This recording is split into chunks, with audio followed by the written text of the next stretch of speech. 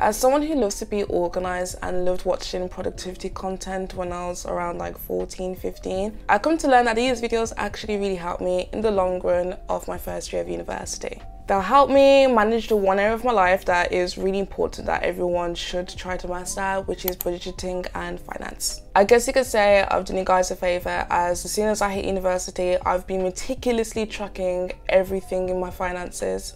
I've done the spreadsheets, had a monthly budgeting reset routine, like I did it all. So with that being said, in this video, I'm going to be doing a very detailed guide on how to budget and manage your finances in university. I feel like there's a lot of things that I'm going to cover in this video that I haven't really seen people talk about in detail. So with that being said, let's get into the video. So the first most fundamental point about budgeting is that you can't set yourself an initial budget if you don't even know how much it takes to maintain yourself.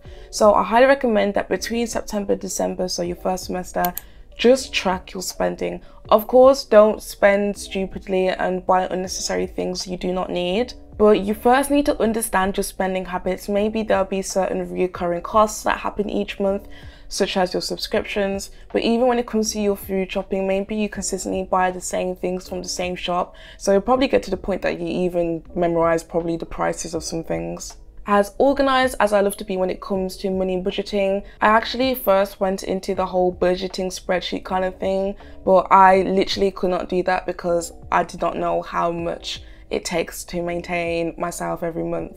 A very important tip, do not restrict yourself when it comes to budgeting. It's because as each month goes by, you'll tend to find that you will get a lot of unexpected costs. As in, sometimes the universities, most of the time they do like free events and all that kind of stuff, but you will have to spend money like with socializing, or if like the university is doing like a trip or something, that's like an additional extra cost. So the commuting and like purchasing like the trip itself. So once you come to understand what your spending habits are, if there's clearly something you like to buy on a regular basis, maybe like every month or week.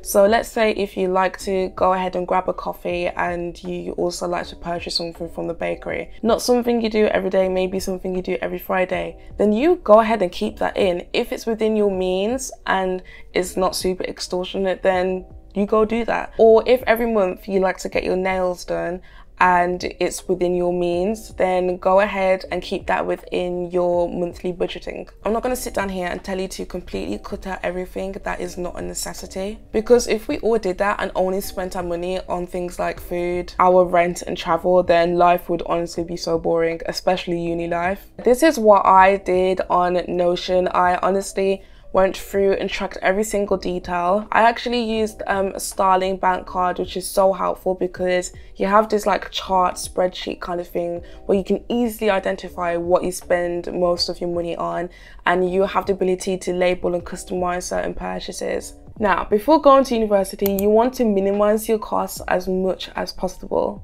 Like for me, I forgot so many things when coming to uni. It's actually ridiculous.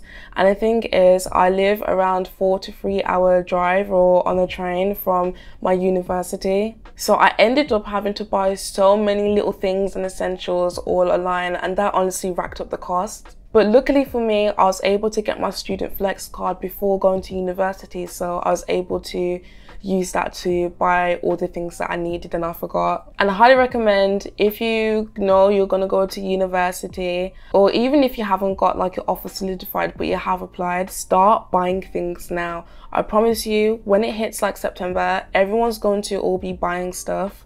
And I remember when I was kind of late to buying all my university things, the shops like B&M, Wilko and all these other places, all the shelves were mainly empty, like the homeware section, because everyone's buying all their stuff for uni. Because if you start buying things now, you're able to spread out the cost of how much you want to spend for all the things you need for uni, instead of buying things all in one lump. Speaking on the topic of money, the most important thing you need to figure out is where are you going to get the money from to maintain yourself. So you need to figure out how much you're getting from student finance, and they will break it down to you for how much you're getting every single term.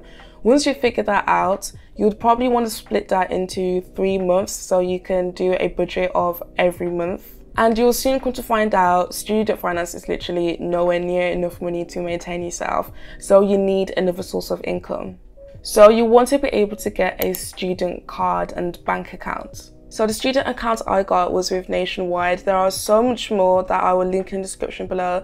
But the reason why I got this is that it's up to £3,000 a year. I think this is the most amount of money compared to all the other banks that I saw. So basically each year you get £1,000. So my limit for this year is £1,000. Next year I'll be able to ask for an increase and so on. And of course, with all student bank accounts, when you go into an arranged overdraft, it's all interest-free. And you don't pay any of this money back until you've graduated. So those are the conditions of the Nationwide card. Now, I really want to talk about Santander because so many people pick Santander mainly because of this one incentive, which I'm going to break down to you right now. So Santander, with their student bank account card, you only get up to £2,000, but along with that, the incentive is that you get a 4-year railway card. Now, if you were to apply to a railway card now, you only get it for 3 years, or you have the option of 1 year. Now, the one for 3 years is £70. So according to Santander, the 4-year railway card approximately has a value of £100. Also, here is a breakdown on the limit you can have each year when you're with Santander, and you can clearly tell it's very different to Nationwide. So the difference between a 3-year railway card and a 4-year railway card, obviously a 4-year railway card doesn't exist, but the difference in price between them isn't really that much compared to having a £2,000 limit to £3,000. That's a whole £1,000 difference. So I'd rather go with Nationwide. That is just my opinion, but you can choose whatever you please. Also, some important information. So I know some people who have gone to university at the age of 17 years old instead of 18. Is because some student bank accounts don't allow you to open up an account with them unless you are the age of 18. So I also have a resource link down below on banks that allow you to open at 17.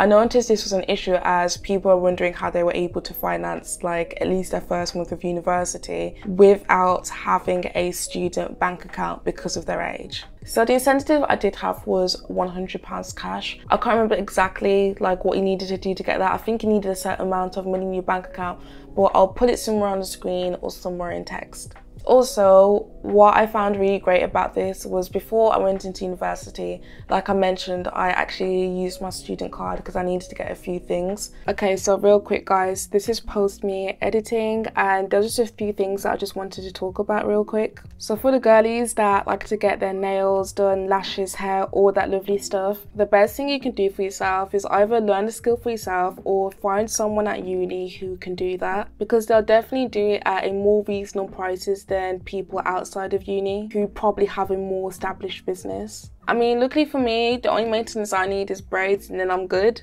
But as girls, I know that getting like your nails and lashes, all that kind of stuff, is just part of like what you do like every month or so. But then it also can get expensive, so make sure you try and scout out for people like that. Earlier when I showed the graphic on how much you're left with after your rent is deducted, it just goes to show that student SFE does not give you enough money. For most of us, this will probably be the most amount of money we have seen in our bank accounts. Please don't start getting brave. Do not start getting brave. That is the time you seriously need to start behaving yourself. So in this video, I just dropped a lot of information, but in my next video, I definitely want to break it down a little bit more, show you how exactly I was able to manage and budget everything that I've just mentioned in this video. So stay tuned for that by subscribing down below, give this video a thumbs up if you enjoyed, and I'll see you guys in my next video. Bye!